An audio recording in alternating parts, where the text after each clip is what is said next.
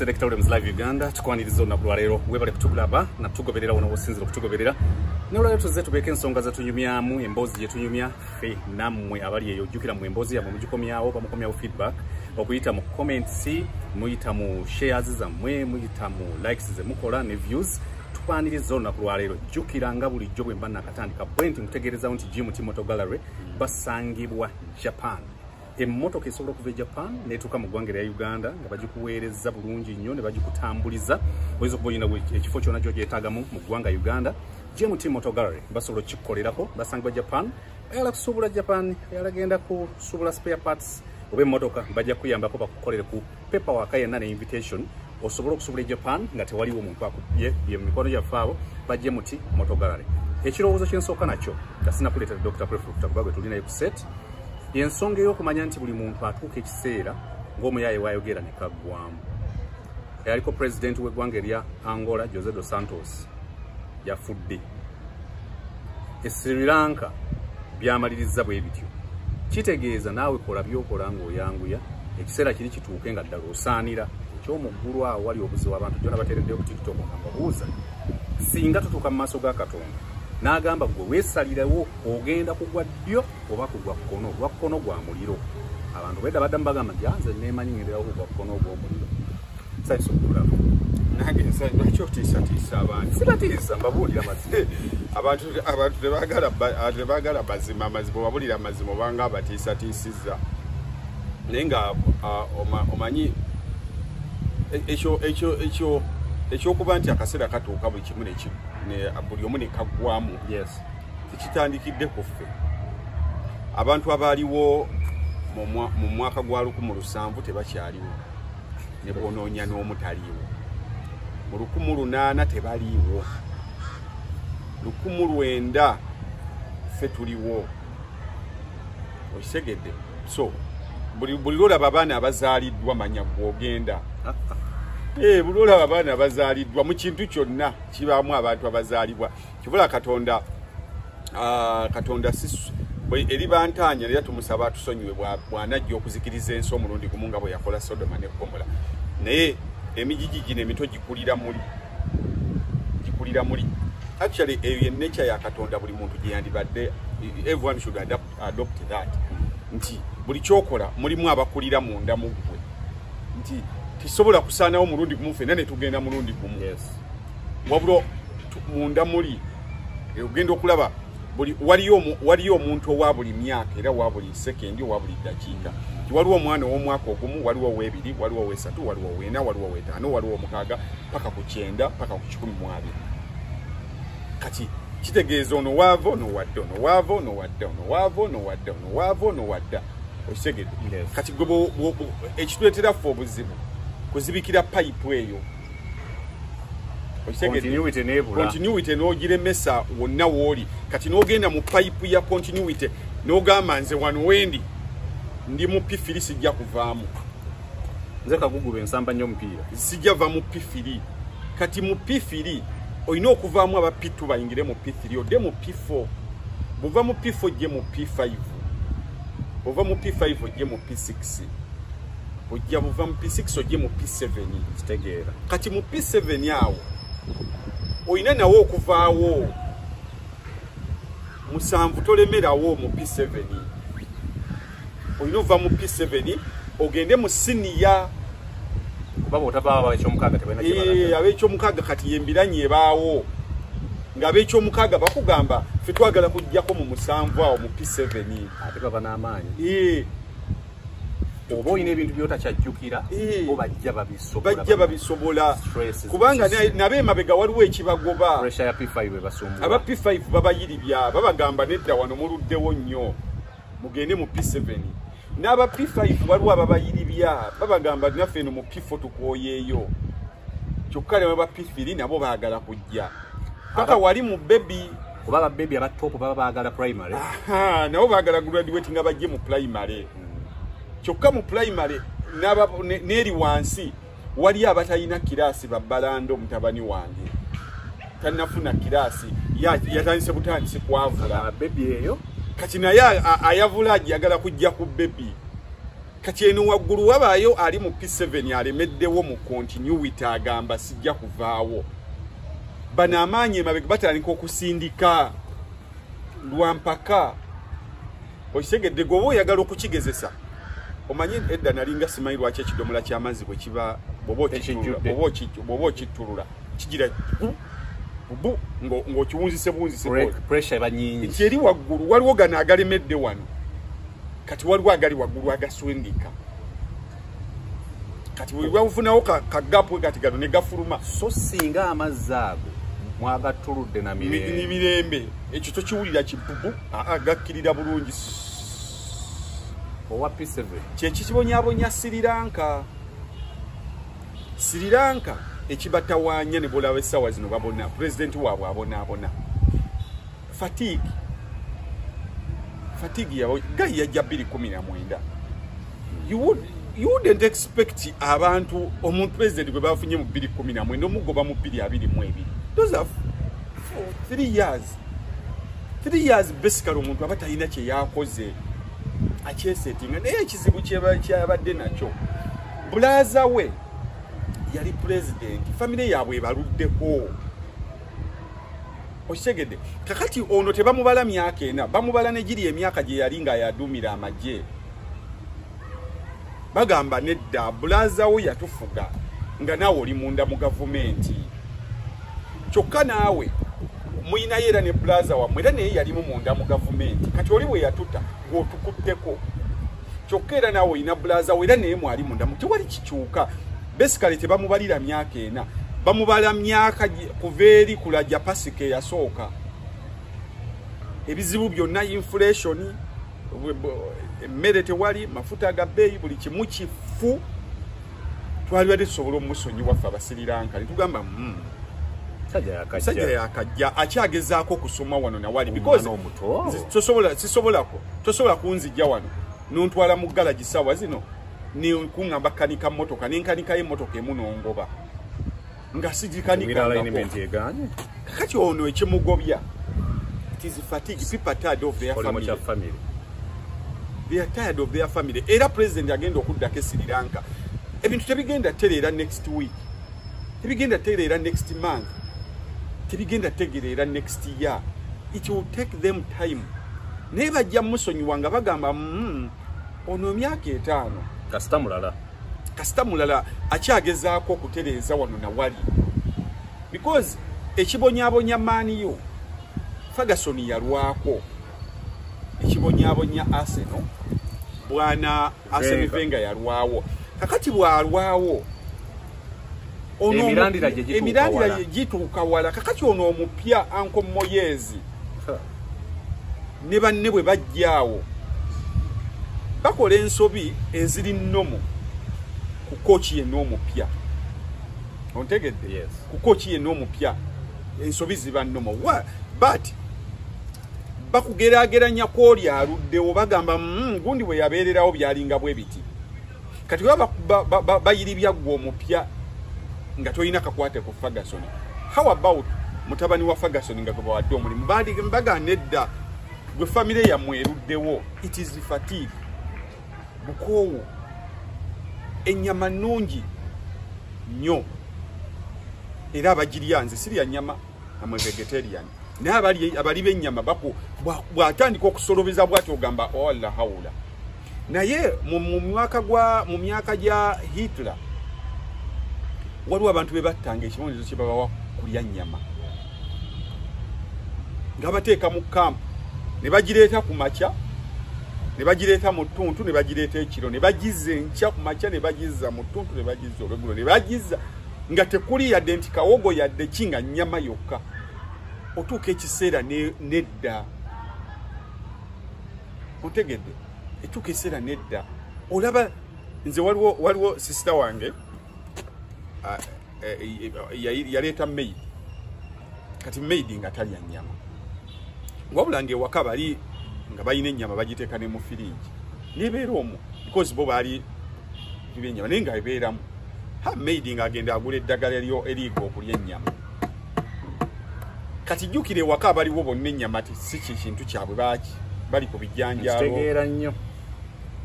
made ngagendo yigo okulya ennyama kati bali bafuna sanyu bafunya ali ennyama kuba bwadde ebeera waawo maama nga made asooka agwa ku nnyama buli naku kakati omukulu bwe yalabanga ennyama etandise okukendera n'atandika okugattawo mwafunye abali ennyama ne bagattawo mu myezi 7 yali alwadde bulusera musujja ali kiddamu n'amaliriza nga ate alina okwesonyiwa ennyama so too much singa bakupakira ekintu ne kiba kingi nnyo waliwo mu economics mukimanyi law of diminishing return too much satisfaction egenda erinnya as you consume more naye tuuka ekiseera neegwa kakati ekibonyabonya Sri Lanka is fatigue era president addako tagenda kubaako kyabakolera naye bagenda kuba bagambe nti at least family y'abalajja pasika umuleko so it is fatigue so bwoba oli mu class tokkiriza bantu kufunako fatigue genda mu class eddako kabeere muyimbi omuyimbi waliwo wooyimba abantu ne bagamba kankuwa example I don't know about mwenna mwakinotisinga at Moze radio we yafiira ng'ayimba bulungi naye ng'afulumya oluyimba n'ennyimba ze zaali zifuuse normal songs average normal songs ng'afulumya oluyimba n'akaaba bye yakaaba nga notes n'azikubayo naye lw'okuba ye yali Moze nga just mulinzeyo lwali fulatinga nga kyekirikola amawulire mumanyiriddeko byakola kati naye bw'amala okufa ennyimba ze abantu ne batandika okuzongera oziwa amatu kati waliwo wooyimba ne tumanyira tugamba nti ayimba bulungi kati you need to graduate obula abazungu bya graduatinga ajjanga muyimbi kati n'abawako ku firimu n'abawako ku fashion charity n'abawako ku charity n'agendako mu byobufuzi n'atandika okubeera advisor n'aggulawo record label nti you graduate kyo kyasobola kubeera backstage olwanira kazindaalo ekyo Kyagulanyi yakyogera nga kati mbeere backstage nga nwanira kazindaalo ne Felicita ne fresh kid banzala wa oliawo ne fresh kid muri backstage mulwanira kazindaalo watayo osegere you need to graduate obeere ng'ofuuse like so muntu yenna kirowooze ko sigwa semba ali muntu mu P7 ng'olemeddemu vaawo abapisi baagala kubeerawo musini yeri gyotya yiwali obulambo yiwaliyo agents bino biweddeko naffe tujja tuka ekiseera nga radio eweddeko ng'emyaka gye gibeera mu radio giweddeko as a presenter kitegeera nga you need to graduate from kankuwa example radio stations zina different forms of programs waliwo entertainment programs waliwo political programs waliwo kids programs waliwo kati waliwo bwe bakuleeta mu bino shows z'aba mediocres ez'abaana mu weekend kusanyusa bwana nojja ng'okola olunaku lumu no graduating nga nodda musaba akayimba ng'osoma busomi message mama gundi agambye no graduating nga ne bakuwa shonge erimu content wetaaga okunoonyayo ebisesa nga tokyasobola gw'oleeta content nga ne bw'okola jjooko ey'ekisibo efaanana bagamba gye emyaka gye no graduating nga n'otandika okudda mu hadi okole ku prime shows hadi nikowa ngiyitaaga kulowooza you need to think you need to reason no graduating awo nawo n'ovaawo kati nodda mu management bakusobola kufula producer ojja producinga board kati bovaawo nodda mu management bova mu management kati olwo ofuluma ogenda mu consultancy omuvaamu olwo ogenda ofuuka CEO because togenda kubeera mu show ya Kalasa Mayanzi myaka na myaka you need to graduate you understand you need to rebrand so kakati whoever is anywhere to continue with eno gireke etambule naturally nti waliwo okuzaala buli lwozaala kati fe 15 years ago I was 17 years ngera taxi bwengisa abagamba abalenzi Now I'm 32 years. Kati nina abaana. Kati bajja nabo. So kakati we need to Toyagala basabe internship ku Kyabasanga. Nganga nange wendi kitaabwe. Kisoboka. Conflict of interest etandika okujja banakola kyo mwana. Balina okujjosa ba ku intern ngatendiko nzache sikyali kumpewo. Nga olinyemu so continuity kyekikubya Sri Lanka. Teri kiyala ebizibu byabwe babadde nabyo era bajja kubeera nabyo tebagenda funayo president. Efujjo lyonna lye bakulaga nti bakola tebalikola kwono kubona abaddewo. That guy is balikola lwa history. Tamil Tigers bwe yali erwanyisa abasajja abo bali baagala okwekutulaka mu northern Sri Lanka eyo abatamil balina omusajja yakolawo ti bayita Tamil Tigers. Ono aliko president muganda we gwe yayita n'amukwasa amagye ye yakuba Tamil Tigers n'agigoba Sri Lanka. Mufunze kirungi n'avaawo n'alizayininga n'agenda mu America n'atandika kukola bintu bye. He came back. So fatigue kati balina ne muganda wabwe yabadde minister gwe baganye okufuluma eventually amaze n'afuluma era naye ne bamuleeta bamuteeke mu system kati naye abadde agenda kukulira muli. So it is wrong for anyone to block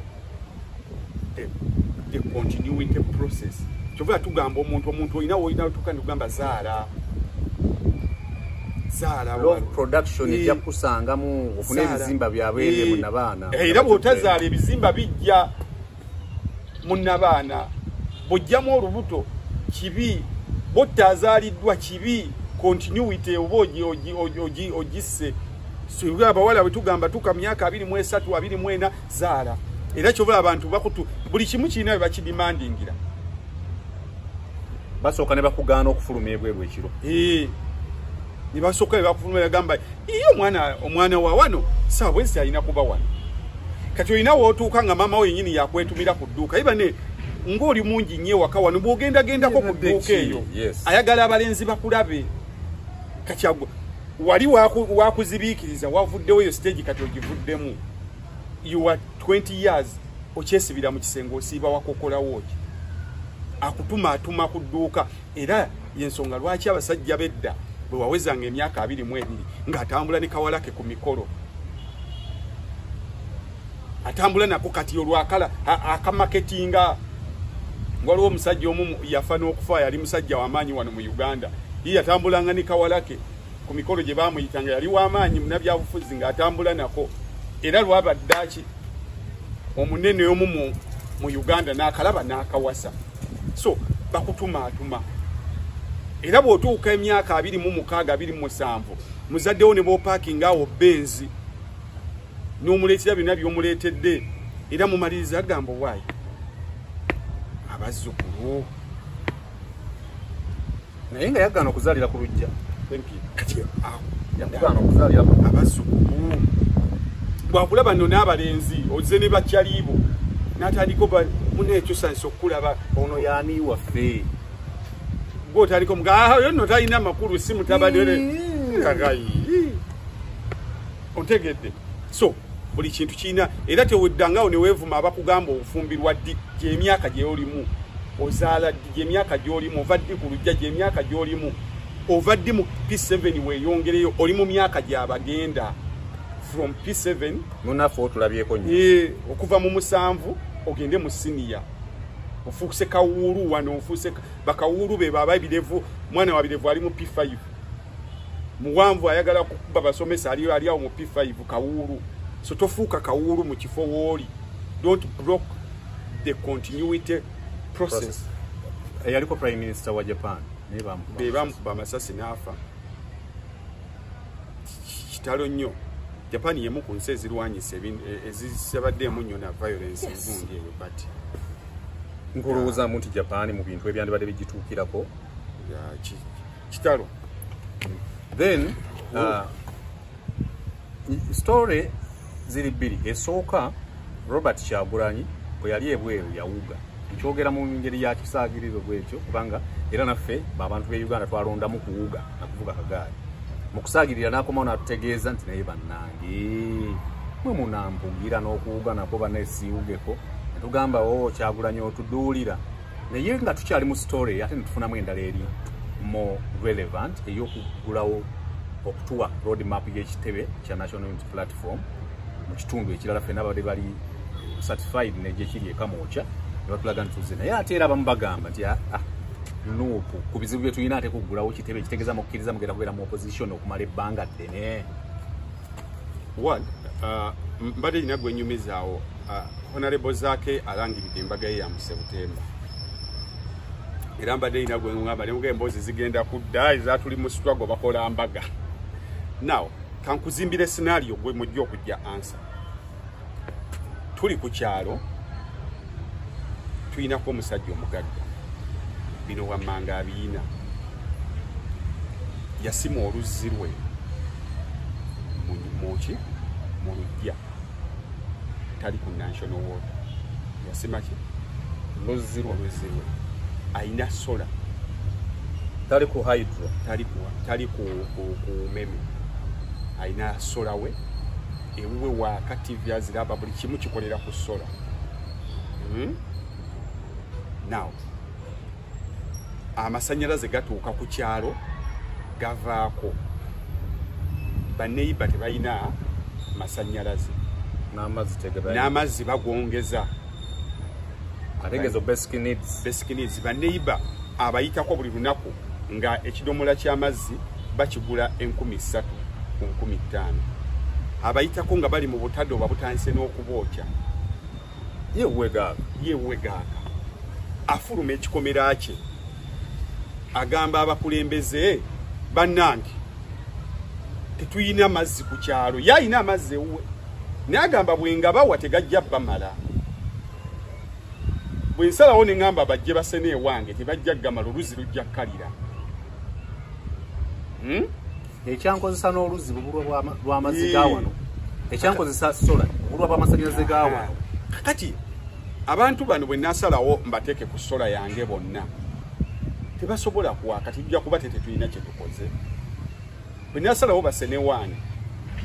kakati afulumayo mu shooti ye nekisirivuleesi kye ajja kukuba agamba abakulembeze bannange abantu bange mubawa amaki mubawa amasannyalaze abanneetoolodde kimpisa buyo bayitako bannaye amazzi gakkeko kimpisa bubi abantu bagamba olaba omugagga atukulembeddemu ffenna tudde emabegawe twagala mazzi twagala amasannyalaze. Now akawungeezi katuuka saawa y'okwaka gano tegannajja addayo ewuwe ateekako sola we ateekako ne TV. Kakati bano be yakulembeddemu okubanja amazzi n'amasannyalaze bagamba mugagga tuli eno tubanja amasannyalaze otaddeko TV jako paka bebinaggwa oli teyajja kweyamba ye ali bulungi era tojja kugaana baana be kunaabisa shawa n'ekirala naye wadde kyemulabanga ekyakabi kyayina si kyayagala naye yandiyagadde amazzi amugali agatali ge batasise wansi yandiyagadde hydroelectricity kubanga ga mu nsi naye mukulafuba n'ennyo bambi ye Katonda n'amusobozesa kino naye temugenda mugaana baana be kunaabisa mazzi temujja mugaana baana be kussaako mataala ga sola kyokka bwe bemala ku makya bwafulumayo n'akomawo n'agamba naye amazzi tetuyina so kati ani aliko ekikyamu ate ng'ebiseera ebisinga mwe abayisinga okuba n'ekizibu ate mwebaka ekiro kyonna muzuukuka azuukusa amala kwogera nammwe ne mwogera era gwe mulinda mugamba tulinde omugagga aveeyo ayogere ku masannyalaze okitegedde nga n'olumu bamutwala mwe ne mumulinda ne munoonyayo ka TV awo tulabe leero bamututte batya leero bamututte bulungi muko tadda nga mutandika ku debate nga neze tebantwala bwe batyo nze tebabintwalayo bwe bityo musajja mugumu nga bamutanga akomawo n'enkyanga ddayo ng'agamba bannange amazzi abizeemu era tugende tulabe leero bamutwala batya bamukubye luno leero bamukubye tumanyi naye mugumu ngeri gyali muddugavu mugumu alina ne mukyala wo yamanyi okumutambulirako emabega nga bamutwala nga bajjewuwe nga basolawe nga amala amuzzaako. Now who has a problem? nze gwe bazze okuyambako atamanyi nti siri bulungi. I rest my case. Mikono gyaffe abali yonna gye muli nga mwagala okusomerwa edduwa Hajaruna Ssekyondo omusomi wa dduwa asangibwa ku Jinja Road Nakibizi waliwo empadde information tekitegeeza nti waliwo embizzi nnyingi nnyo olw'okuba ate nno omusiraamu naye bwe bakituuma bwe batyo oba oyagala okusomera edduwa Hajaruna Ssekyondo Kwefulukuta ssebo tofuuka dictator maaka fuuka mwana omulungi asobola okuwuliriza mention n'agyagala. Hajaruna Ssekyondo asangibwa Nakibizi essimu ye etambula wansi awo bwe oyagala okusomera edduwa ate nga bwe oyagala okujjanjabibwa ulcers sukaali pressure n'endwadde endala nyingi nnyo mukwano gwaffe Dr. Mukwaya awagwowonyegere Herbal Services ayina eddwaliro jjanjabisa butonde wali emasajja ku Ndikuttamadda n'ettabi eddala liri Mengo ku Kyerungujja. Essimu zaabe zonna weeziri awo nze abo benkugambe Dr. Mukwaya owagwowonyegere yanzijanjabira abaana ulcers nanzijanjaba ulcers eddagala neŋŋamba yes wayase nange nja kukuwa mention wano bantu bakitegeere so n'olw'ensonga eyo ensonga ogimaliriza. Now ensonga y'okuzimba y'ekitebe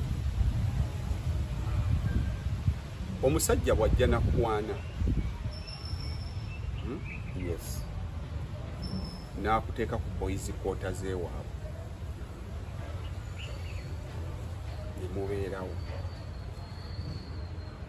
naye ng'akusuubiza ebiseera by'omu maaso nti ayagala mubeere mwenna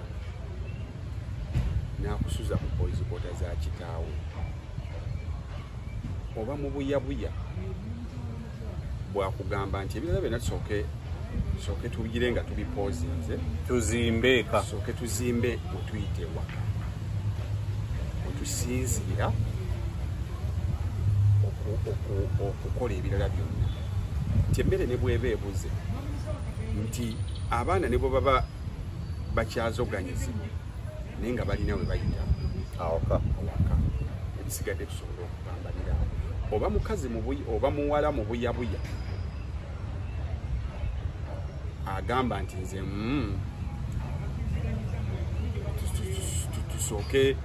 tusooke ebirala ontege nti okwezimbira is a sign of commitment nti sirina wendaga era nkutadde wano is a sign of commitment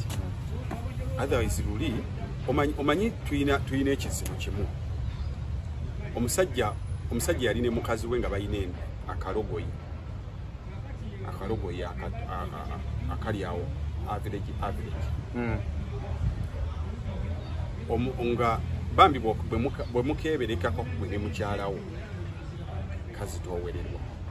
ne basalawo ne bagamba endogoyi eno tukulule enkulule kubanga ffena tusobola gituulako kajja ku kitowererwa ate ke tulinawo kokka ne bakasibamu mugwa ne batandika okukakula abaabayitako ne bagamba bafala bali mu nsi tunnalaba ndiga ate twalabye bato tekuli asobola na kuvuga ndogoyi kuli asobola kuvuga mbalaasi muli awo mukulula nkulule omusajja n'agamba mukazi we bato bano batuyisizaamu nnyo amaaso kati mukyala bwe tuulayo waggulu ku ndogoyi ku mbalaasi nze ntambule bwe baageraga bawasa kwefu ne badda ne mukati ne beewumamuloga nno bagamba eddagala baterategeka mu luwumbo omanyi omukazi sebo yabeera eri waggulu ku ndogoyi sebo omusajja yabeera yatambula zibuli eddogo sirirabanga abo ne babayitako naye agamba mukyala bagambye wandoga kati gwe vaayo nze ntuuleyo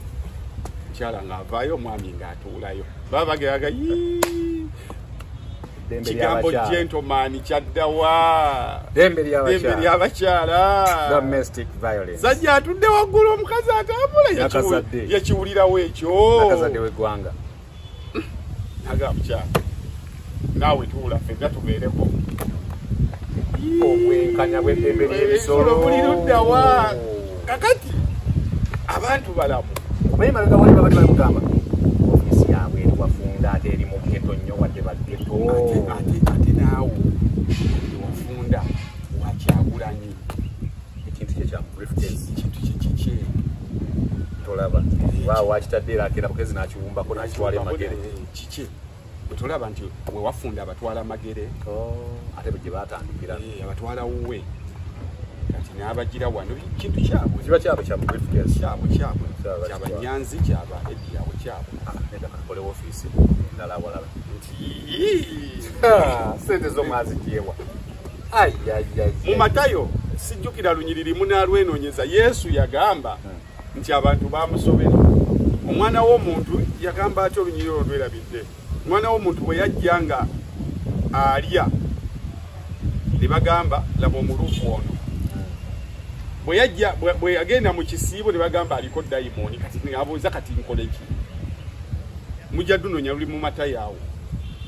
kakati abantu I've learned to work on my consciousness nti abantu boogera ebintu bingi naye gwe ng'omukulembeze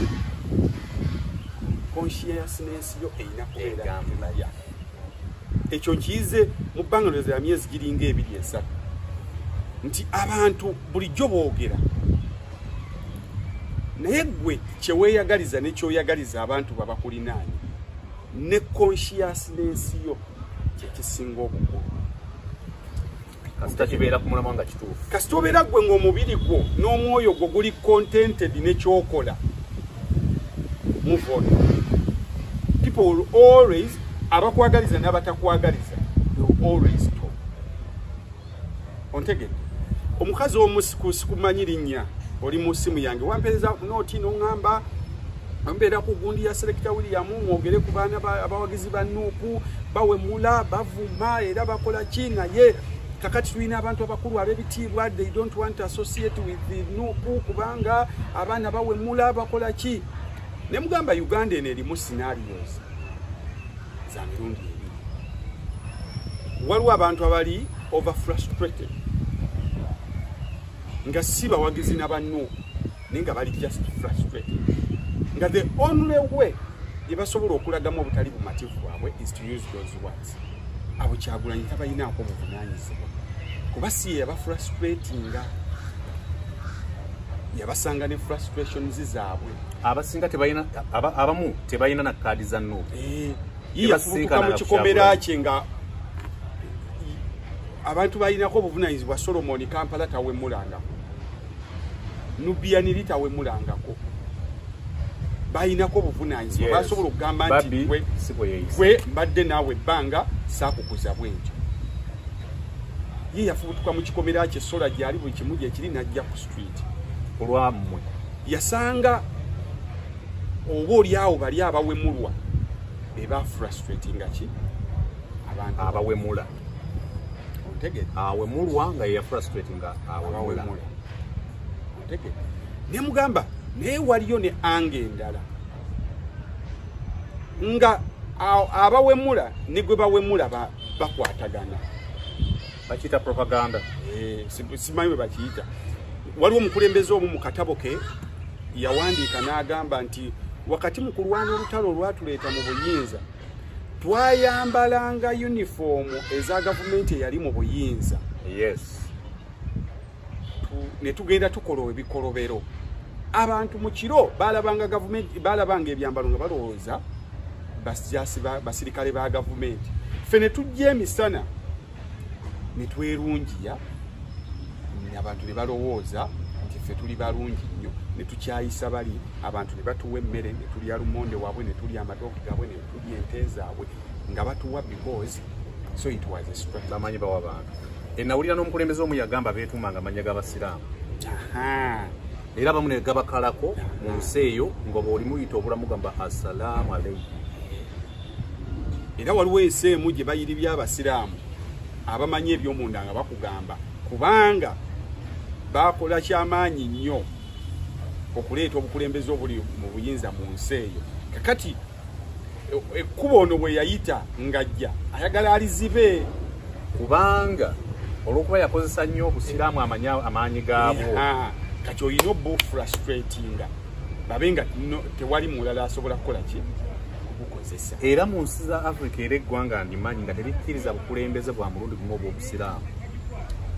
Kitegedde nnyo. Era najja wano ne kugamba nti divide and rule. Ekola nnyo nti buli kintu kirina abakulembeze bataba babiri baba basatu. Wangambako ne gwango omuli fiina wa maama. Fiina wa maama ne omukyala atayagala kufunya amagulu ge ng'alannama. Naye baakomawo. Ojja bakubirako. Project yaggo. Kakati twalabyeko waliwo ebinyonyi babiyitanga impala. Kati bwe bikaddiwa baba babiyita old impala. Impala enkadde. Kati ebinyonyi ebyo bwe byabeeranga ennyo waliwo olukuŋŋaana olugenda mu maaso.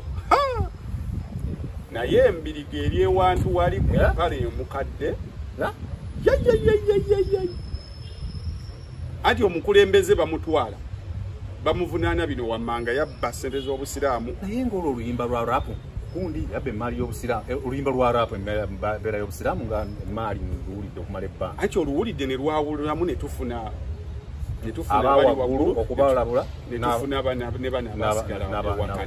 kati tufuna abantu babirundi ebiri. Kati ne mu kino kyeyawuddemu.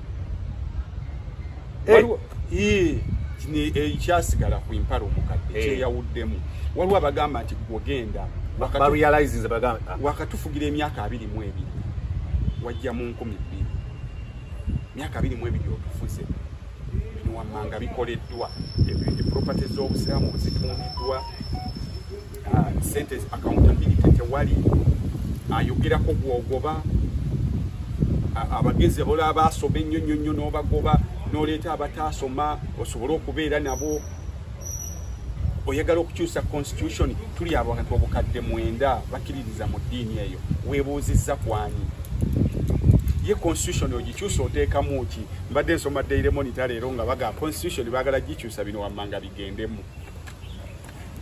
Baagala okubeera mu futi ng'olina kubeera wa myaka 55 nga tosussa 8 nga tofugayo emyaka 10.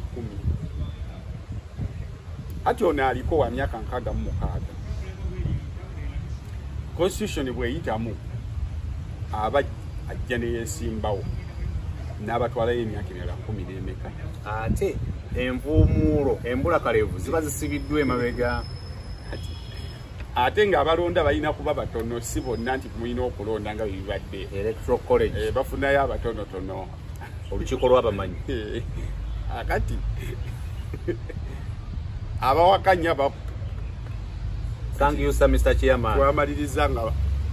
nnyini mwakubiddwa essimu jangu obiyingiremu. Nze nga natola shahada. Nagitoolerawo. Gwe mukulembeze waabo wa byonna. Fountain. So divide and rule. Naze. Obusawe n'obaddamu. Kuki? Esawe n'obu ogenda biyingiramu. Ogenda biyingiramu nti ono akuumwa, ono aliko akuumwa government emuli organizinga n'ali eno government emuli organizinga n'ali eri government emuli organizinga. So you cannot have a single voice. So divide and rule. Esawa zino bokirira mu katale ak'owino akoko kaagaana okutereera paka nakati. Era tukatutte bulungi. Era olwaleero essaawa zino ekiriyo omukyala eyeeyita omukulembeze waako akatala okusinziira ku Wamala Barunabba agasoma ku CPS adasoma agambye eyeeyita omukulembeze w'akatale yataddewo etteeka. Kozi bana balinyo obuyinza ku makyanga bagenda kusomera wa Barunabba. Omukyala guyita Susan Kushaba bangambye yayisizza etteeka nti ababadde n'emidaala mu Owino girina bannyini gyo kati waliwo abagipangisaako ontege nti omudaala gwange then William nzija ne mujjako rent. Babagambye ebbanga ly'omaze ng'osolooza emidaala eyo osoloza ssente z'otutono zimumala okuba nti kati ye nannyini mudaala situddamu okulaba nannyini mudaala ng'osolooza omupangisa. Muteeka ki? Ojja munoonyaako omukyala. nkikusigira ekifaananyi nti wazimba ennyumba yo nenzijja ngimazeeko emyaka 2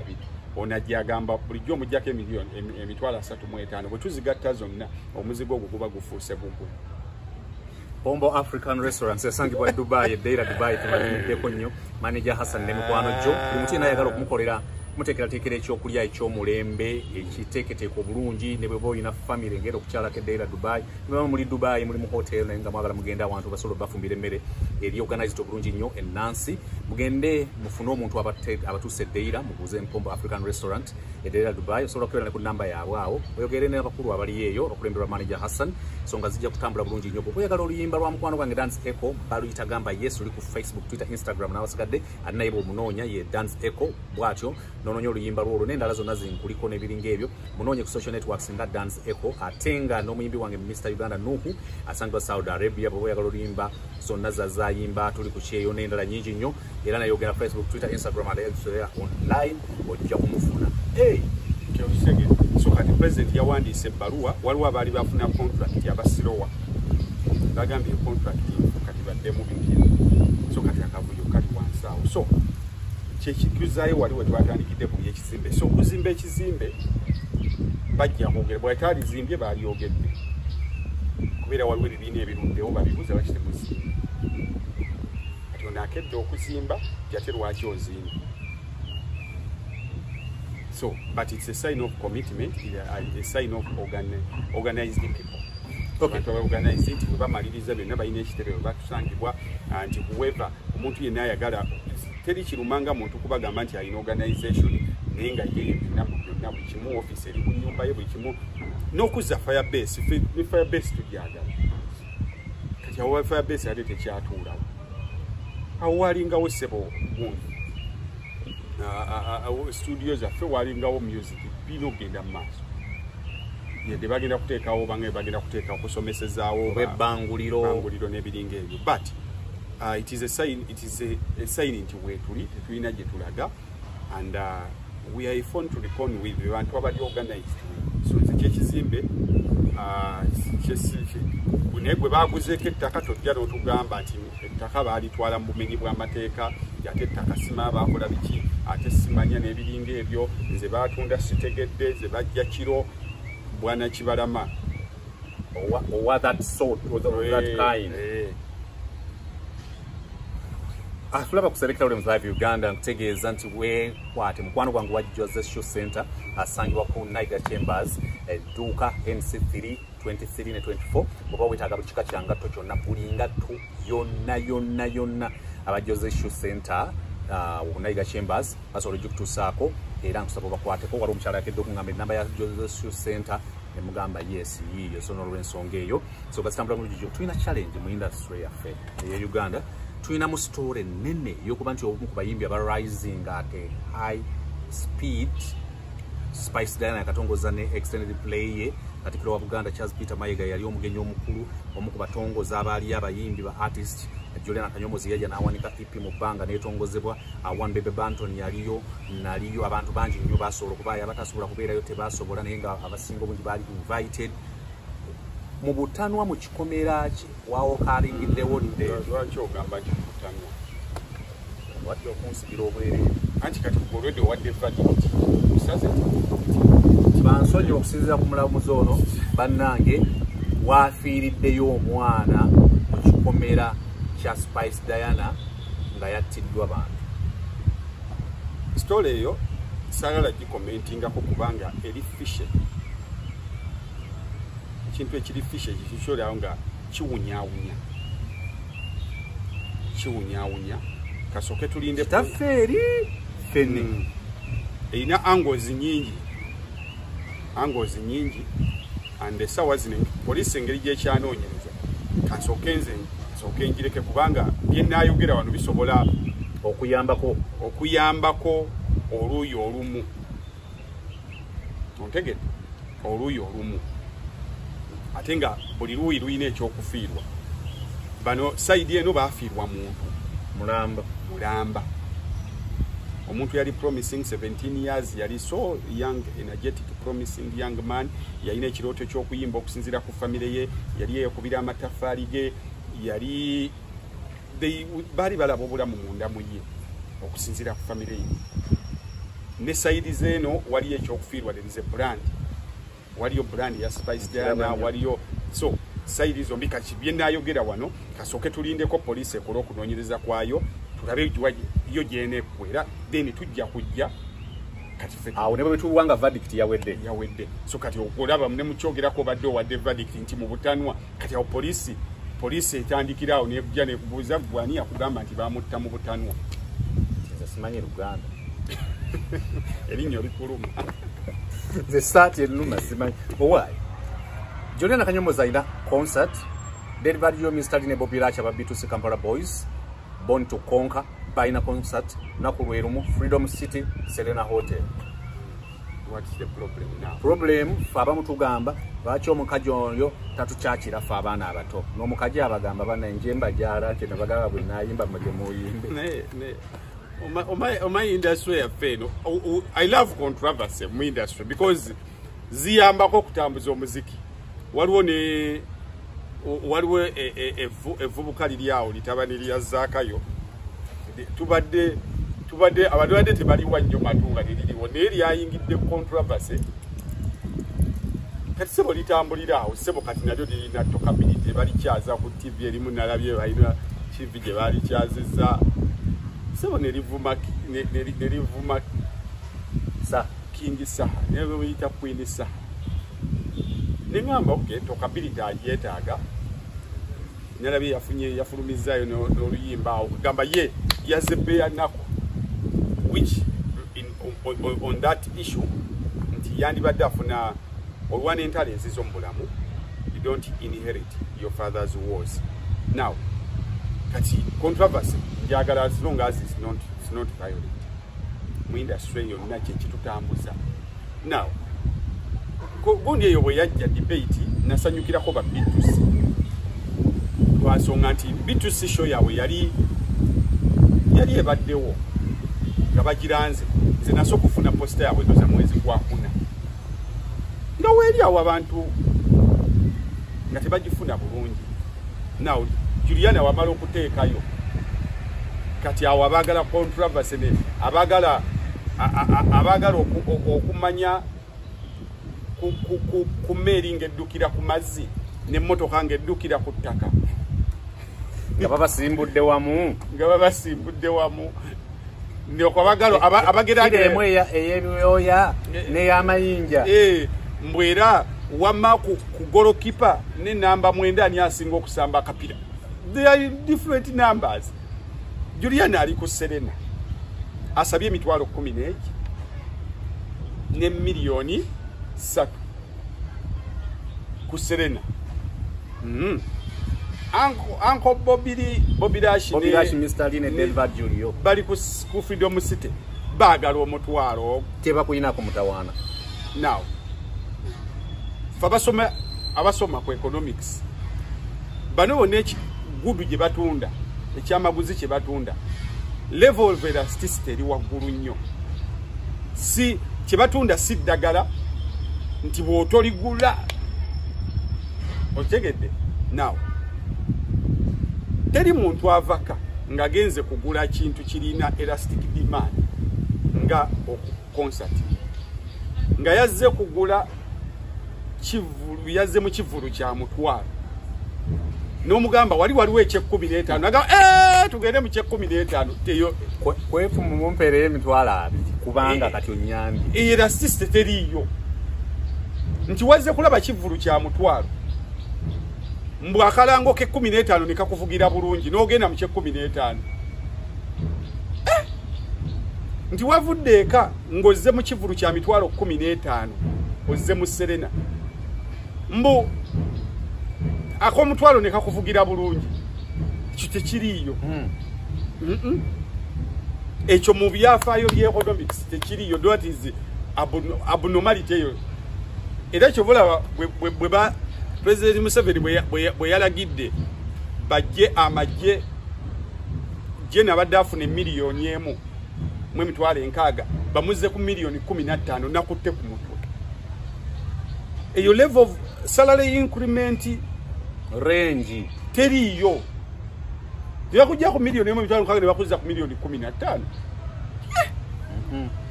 Wabadde waliwo sente zabimu. Wabadde one bingi. Niye propaganda. Nze banga limaze ni jjajjangu.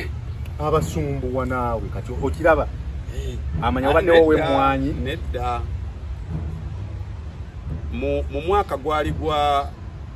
1700 myaka gyo 1700 abasoma kye tuyita French Revolution.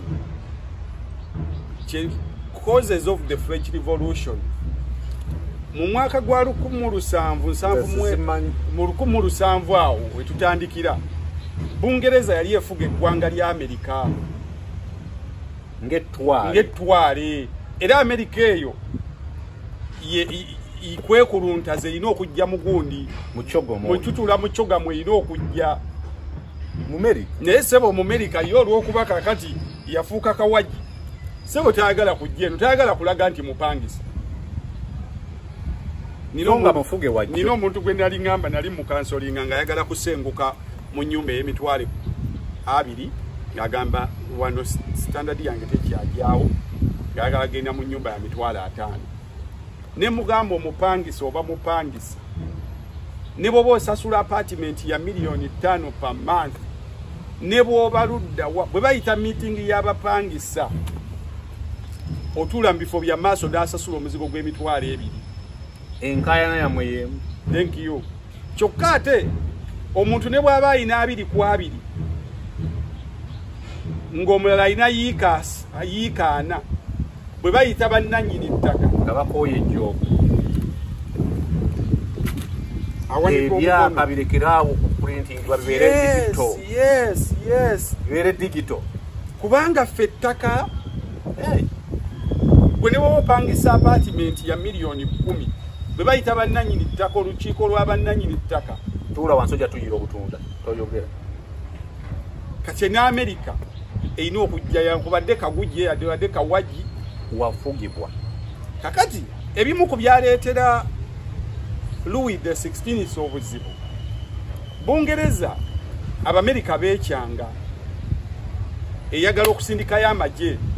ekubira Bufalansa egigamba bwana Bufalansa tuweerezeko ku magye gakole ki gatuyambeko mu Amerika afuuse mu Amerika. Louis the 16th akwata amagye agaweereza mu Amerika emundu etokota Amerika eruma ejjiiko efuna obwetwaze mu 1775 4th of July. Now abasajja bava mu Amerika bakomawo Bufalansa batuuka Bufalansa bagamba naye embeera gye tubadde tulwanyisa embi mu ggwanga lya Amerika ng'ate yeri ne wano Bufalansa ono ye tetumusobola tusula bubi tulya bubi amafuta ga bbeeyi tetulina ntambula abajjaasi bambala bubi tebalina mundu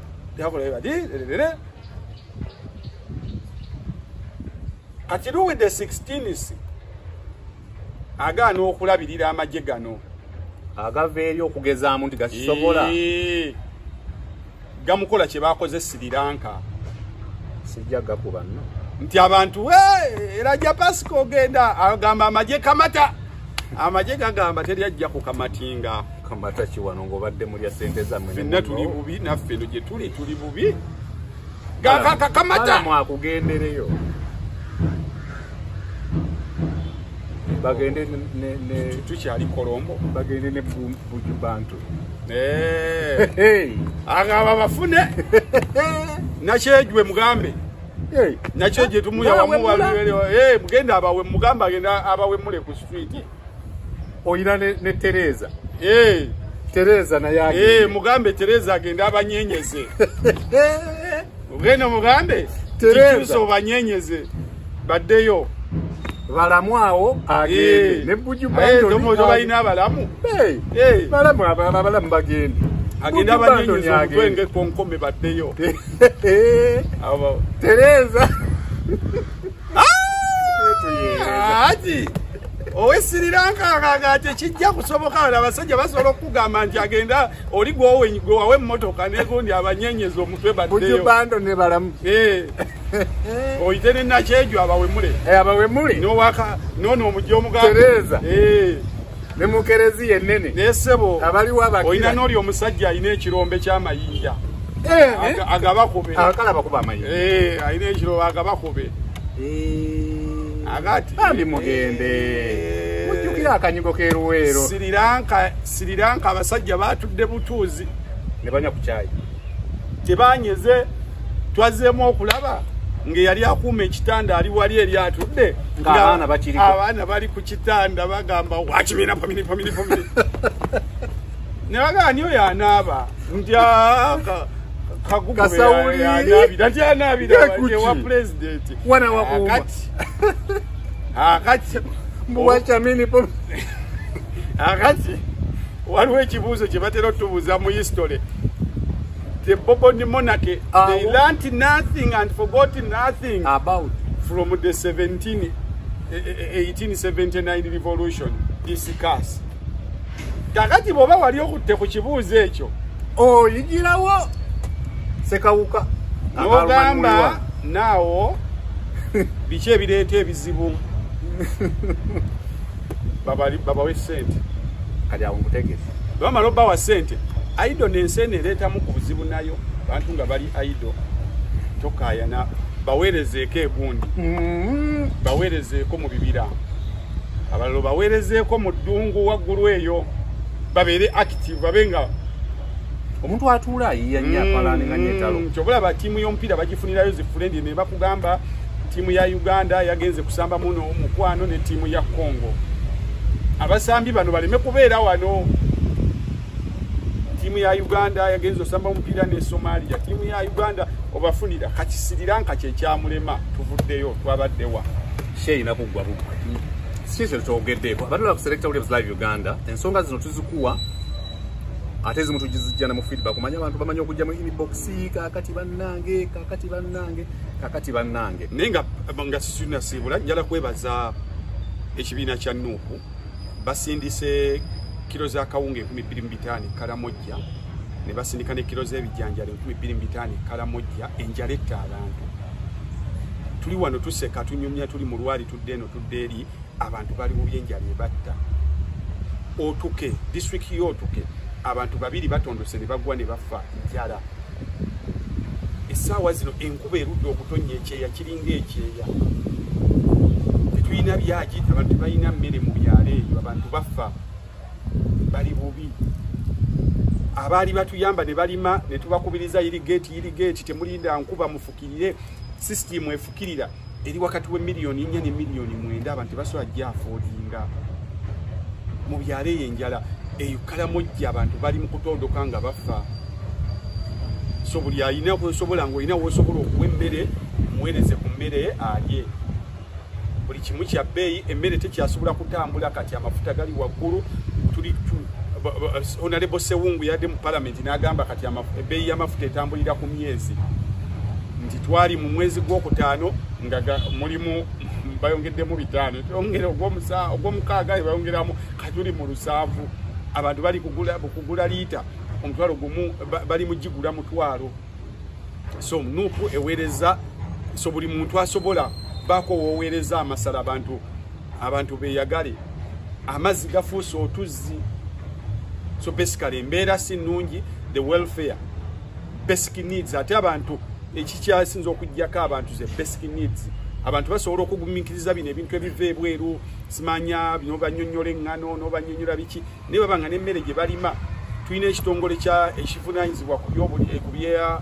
ku by'embeera y'obudde kyatugamba embeera y'obudde tekyali predictable why twagikyankalanya ate ng'ebimu abalina biri UAF ati tweyambe bakuba oyamba Nuupu eweereza naye oba olina kusekerera bambeera ya budde ne tugula ebyuma byaffe nga bikwatagana ku mbeera y'obudde etegeerekeka ne batema emiti byo ne biruzinga focus emiti nga sikyagiraba kati omwezi ogulina obaamu enkuba gubaamu omusana ensene nozisanga endakasero mu gw'omukaaga ekyuma nekigamba sibimanyi n'ogamba kangende nkebereko ku water catchment areas ze twasoma n'oyitako mu Lwera nga waliwo omukyere kati gwe nkuba enejja etya nga weeyino abusimbye pasita Saba sajja kabaka wa.